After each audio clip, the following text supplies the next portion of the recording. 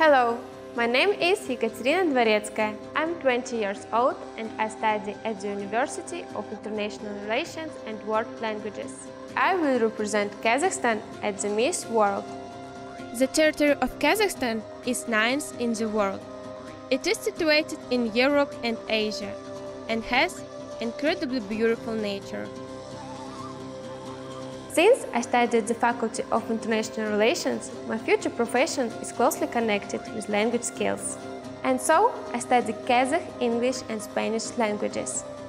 Also, now I'm seriously engaged in tennis, athletics, dancing and yoga.